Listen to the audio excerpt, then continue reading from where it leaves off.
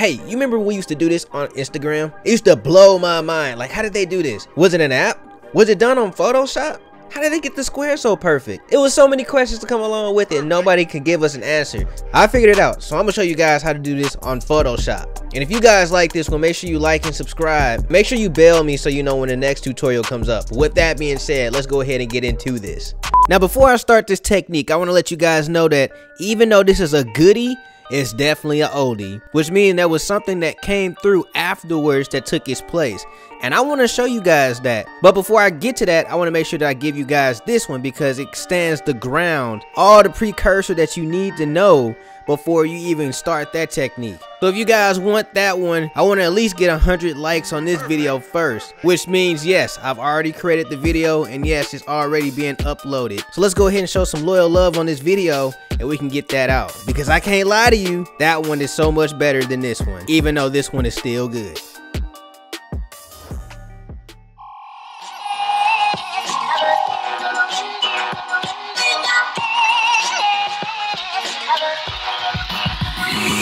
Okay, so like it's really simple. All you have to do is just open up your picture in Photoshop, right? Open this up and make sure you crop this into like a square. So I'm gonna go over here to the crop tool, which is inside the slice tool. So if you click and hold down on the slice tool, you'll be able to bring up the crop tool. And we want to set this as a 1-1 square. All right, so this is what we're gonna get out of this. We can kind of drag this over though, so like maybe this right here, enough to pretty much just fill out every square, right? And then we'll hit the check mark. Okay, great. So now we have this in a square. What we want to do is we want to go to view, down to new guide layouts, right? And we want to make these guide layouts a 3-column by 3-row. That's going to give us that nice square over here. As you can see, squares within squares. So we're just going to go ahead and hit OK. Now, if we hover back over to the crop tool, we want to click and hold that down to bring up the slice tool, right? And with the slice tool, we want to go ahead and make squares within this grid. So we'll make the square within the square of the grid. Now the thing here is we want to make sure that we have snapping on, because if we don't have snapping on, we're going to mess this up. So if you go into view and you click on snap, that'll unlock the snap to. And when you go to snap to, make sure you hit grids, layers, slices, and document bounds. So therefore, when you try to make this, it's a real simple transaction. You're not worried about if you're going outside the lines or anything like that. It's completely even, and you can get this done without any worries.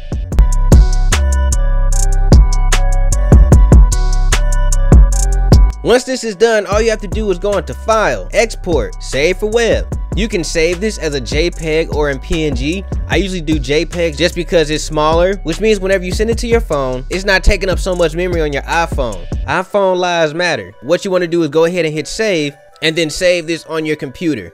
Okay, so now that we're in Instagram, we have sent all this stuff to our phone, right? All you have to do is just upload from the bottom and go from there. So we're gonna start from the bottom left, or the bottom far right bottom, right? Hit next and just paste it in. Now the problem is if you upload too much at the same time, you're not gonna be able to upload as much as you want to. So I'm just gonna go ahead and wait a few seconds and then continue to upload this out. And that's pretty much it, you guys. So I think this is a very cool effect, and I'm gonna do an effect similar to this soon. So if you guys want to see it, let me know in the comment section below. But with that being said, you guys, I hope you like this one, but I have to get up out of here. So stay amazing, stay creative, above all else, stay awesome. Perfect.